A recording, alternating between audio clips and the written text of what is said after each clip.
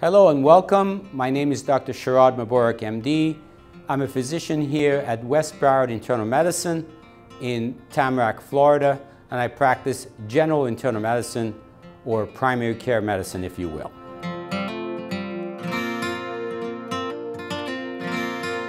I wanted to talk with you today about primary care medicine and what does it mean. So let's say you are here now in a doctor's office and you're seeing a physician, and let's say they're an internal medicine doctor. How does that doctor fit into the world of medicine? And what should you expect from your visit? What is that doctor really going to do for you?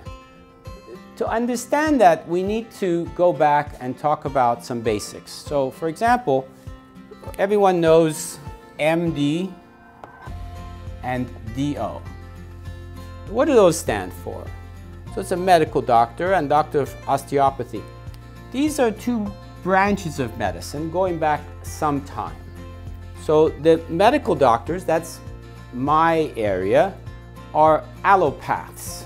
The DOs are osteopaths. Now the very truth of it is that the two merged some years ago, and the medical schools that used to be quite different for each and now have converged, and mostly, if I can say this, the DOs came to our side. They don't really do much osteopathy anymore, and so these have really merged into one.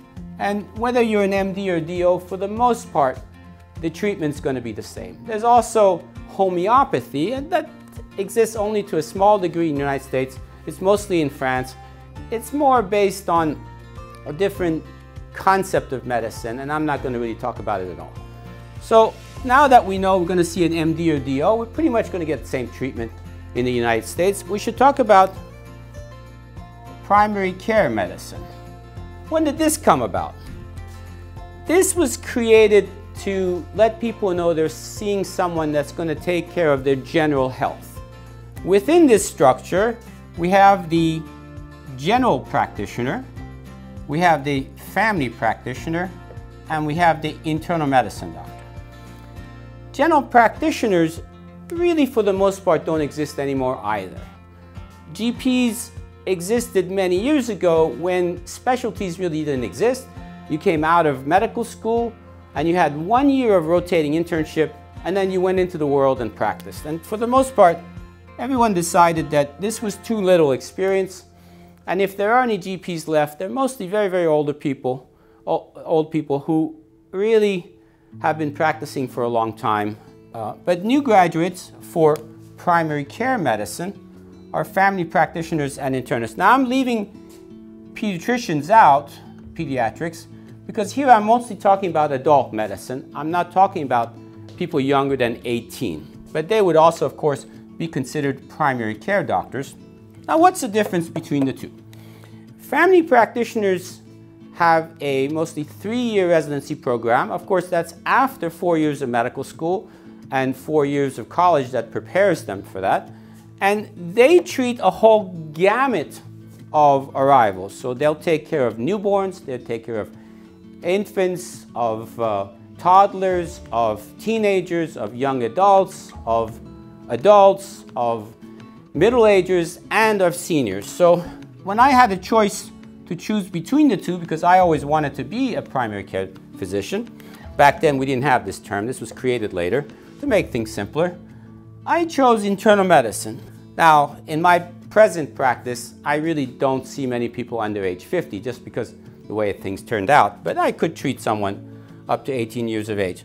So now you're in an internal medicine doctor's office or family practice doctor's office, and what is that all about? Why are you there? Well, typically, you're there to take care of a small problem, let's say, at the beginning. Maybe you go there because your knee hurts.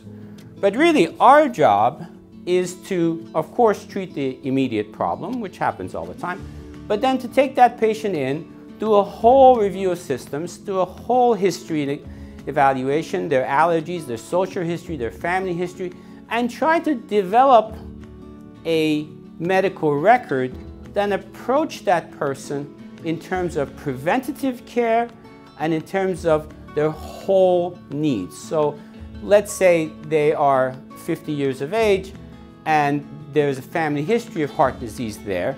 So of course, we're going to look to see if we can reduce the risks of heart disease in that person going forward. And at least in my practice, most people come and stay for years and years and years.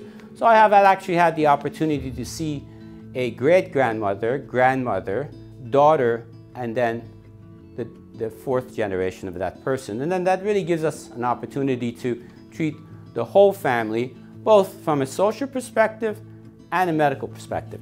So that is why primary care medicine, as far as I'm concerned, is really the important part of healthcare for anyone entering the healthcare system. And in a subsequent video, I'll talk about the entry into the healthcare system and all the specialists that are involved, and why primary care medicine doesn't just do preventative care and care of acute problems, but goes on to try to orchestrate all those specialists, whether they be surgeons or internal medicine subspecialists or psychologists or ophthalmologists, or really the breadth of medicine has gotten so large that I can't even list all the specialists that we refer to today. We act as the orchestra director. Maybe it's a lofty term, but I really think we do, that primary care medical doctors don't just do preventative care, but they manage the overall health of the patient and all the referrals that are involved to get a better outcome from the complex medical system that we have. I hope you join me for the other videos, and I hope you have a wonderful day.